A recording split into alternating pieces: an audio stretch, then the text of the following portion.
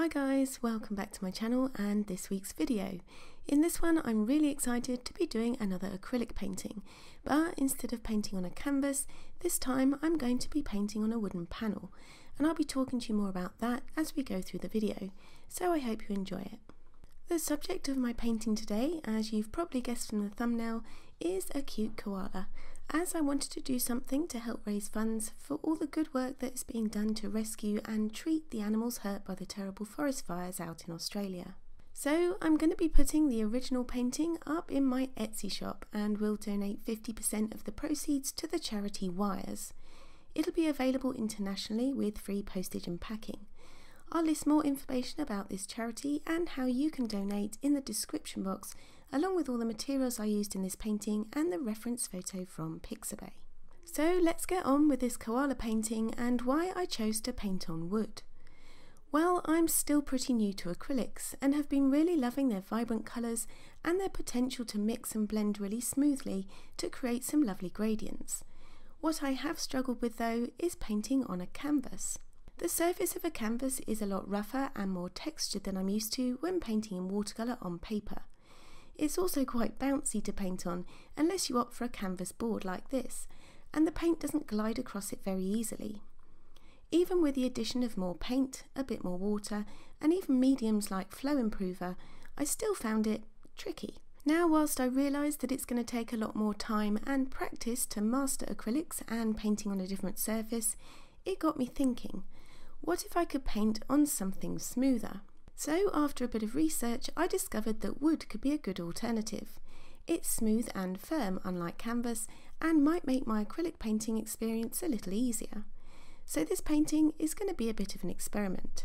I began by applying a few coats of white gesso to my panel. I did learn that with birchwood especially, this isn't altogether necessary, but I did it because I didn't want the wood grain to show through on my finished painting.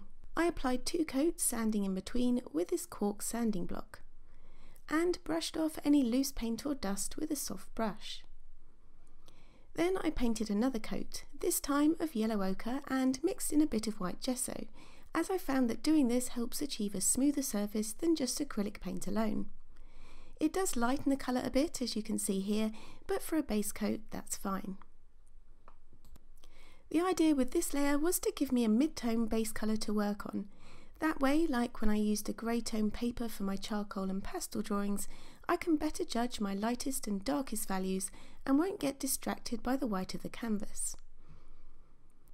With that all dry, it was time to mark out the outline sketch. For this, I used the grid method to draw out the koala onto tracing paper first, and then my white charcoal pencil on the reverse side to transfer the drawing onto the board. You can draw directly on the board itself, but this method ensures I have a neat, crisp outline to work with without any mistakes or leaving eraser marks. And with all that prep work done, it was finally time to start on the actual painting. I painted the background first. For this, I was going for a blurry, out of focus look and began by painting around the outside of the koala with a mixture of different greens. I used a flat angled brush for this and blended the different colours together on the board whilst the paint was still wet. This is a 12 by 12 inch board, so for the larger area of the background I decided to apply the paint with a sponge. I went for brighter greens at the top of the painting and darker greens and greys at the bottom.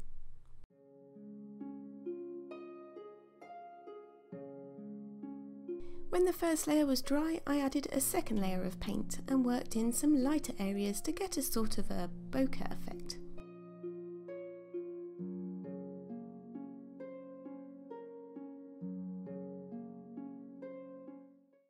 Once that was dry, I could then start painting the bright white fur on the koala's ear. I used a script liner or rigger brush for this and added just enough water to the paint to thin it out slightly and help it flow evenly across the wood surface. This bit was really fun and did seem easier to do on the wood surface compared to regular canvas. I also really like how this out of focus background contrasts with a more detailed foreground to really help it stand out. Once I'd filled in the bright white area, I started to add some grey. First a very light grey, then gradually getting darker towards the top of the ear. I switch over to an angled flat brush for this and change up the grey just by mixing in more black or white paint as needed. I also add some burnt umber at the bottom of the face and blend it in whilst the paint is still wet to get a smooth transition.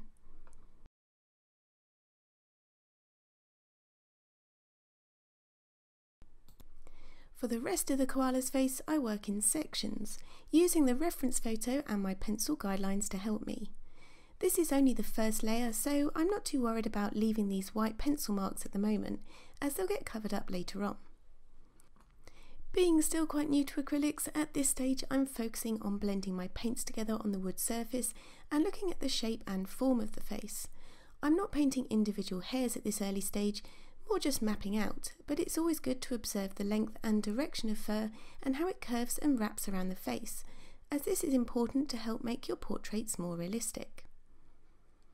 I switch back to my rigger brush for the white detail around the koala's nose, and then it's back to the flat brush again to continue blocking out the grey fur on the top of the head. One thing I wasn't sure of with this piece was how to actually render this type of fur in acrylic paint. Koala's fur is quite thick and close up has an almost salt and pepper look to it, with flecks of grey, white and black. This is a big wood panel, so I didn't think it would look very realistic if I just painted it solid grey. But equally, it would take me forever to paint individual hairs. In the end, I decided to start off by concentrating on the overall areas of dark and light fur, and worry about getting the texture in with subsequent layers. So with the first layer on the face blocked out, and with the painting looking pretty scary at this stage, I move on to the darker fur in this ear, leaving a small section like I did on the other ear for some pink paint which I'll fill in later. I use long brush strokes to match the longer fur here and layer in white, light grey and dark grey to add variety and start to build up some depth.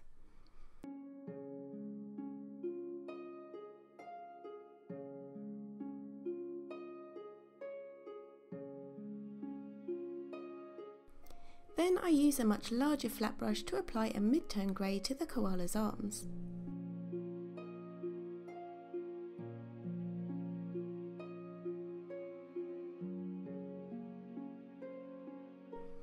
I do the same on the other arm and try to work quite quickly here, as I want to blend in some lighter white and brown colours whilst the paint is still wet.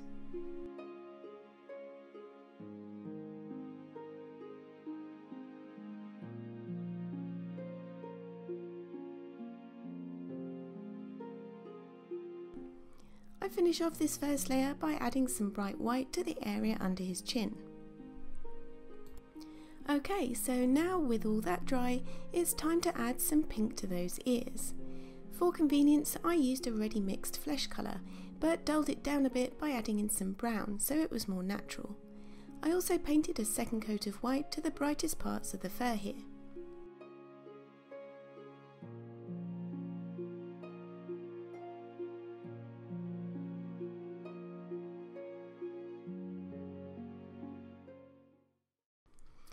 And now for the eyes, my favourite part of any animal painting.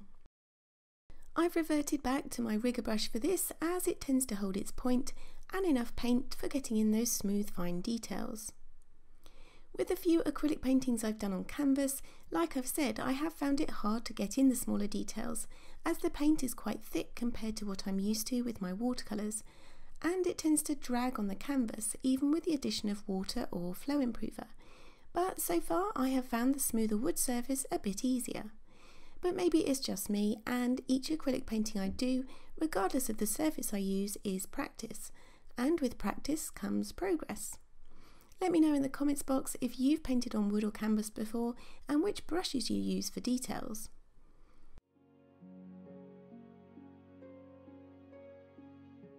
I paint the second eye just like the first, starting with the black of the pupil and then adding brown for the iris.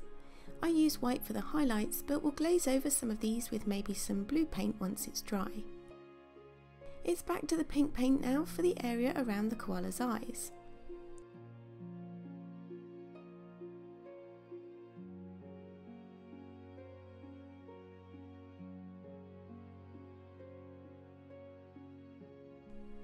And some lighter grey too.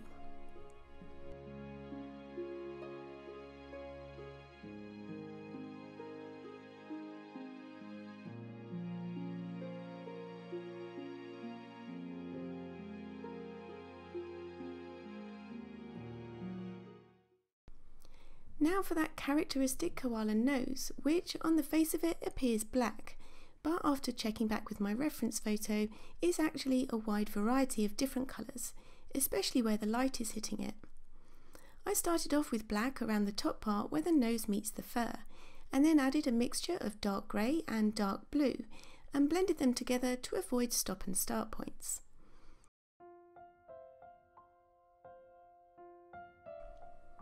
I then added in some dark brown, and blended that in too.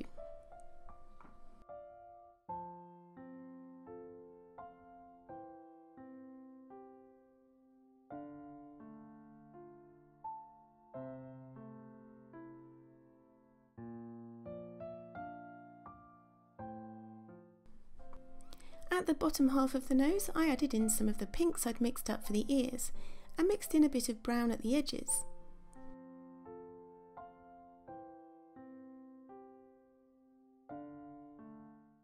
And did the same for the mouth.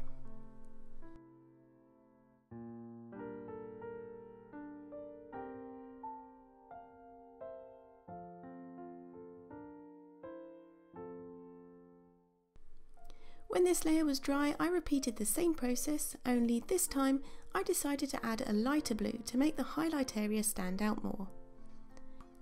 And then added a purple glaze over the top. Okay, so now for the second fur layer. For this I decided to use an old bristly brush and try stippling. I used the brush dry and lightly tapped the paint onto the panel.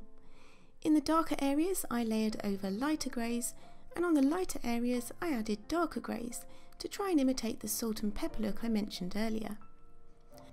I quite liked the effect this gave, so carried on down the koala's arm in the same way, adding in some black as well where the fur got darker.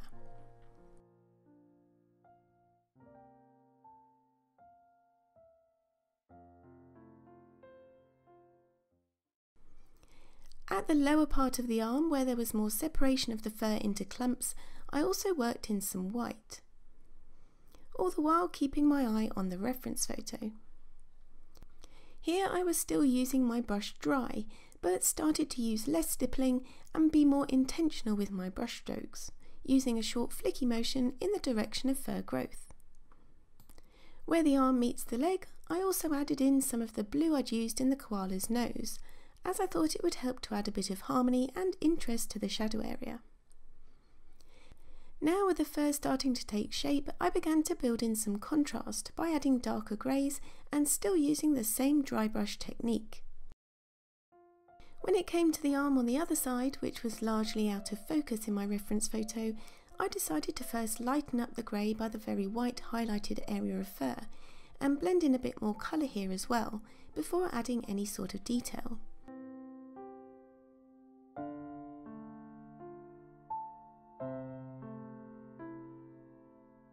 I mixed in some brown and some purple to my grey here as well, and then when I was happier with the colour, could start to loosely mark in some of the fur clumps on this side too.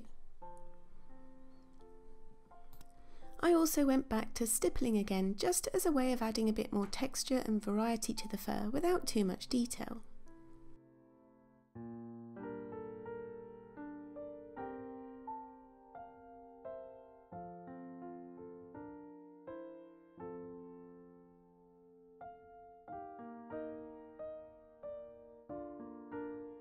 When that area had dried though, I still thought the grey was too dark here, so added another layer of lighter grey and blended it by adding another coat of white paint next to it. I do feel like I'm finally starting to get the hang of blending acrylics now. You need to have enough paint down to blend with, and you need to make sure that the colours you want to blend are still wet. This may sound obvious, but it's all about getting the right balance and practicing till you get the hang of it. I added a bit more white paint to that arm too, and lightly brushed over it with a soft brush to blur it out.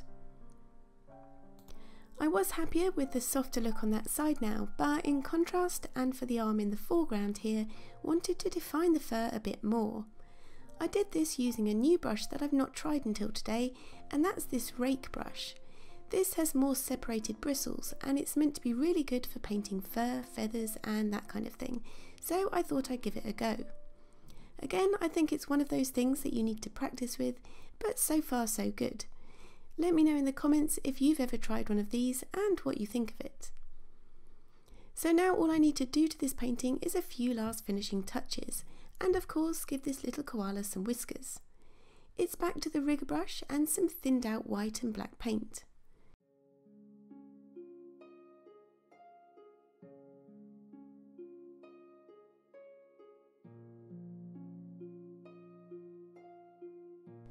I'm really pleased with how this piece turned out and enjoyed experimenting with painting on wood for a change.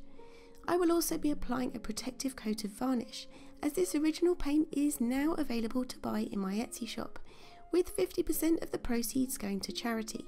So if you'd like to give this cute koala a home, then please check out the description box below. So I hope you enjoyed the video. Please give it a thumbs up if you did, comment your thoughts below and consider subscribing if you're new to my channel. Thank you all so much for watching, take care, have a great week and I'll see you in the next video. Bye!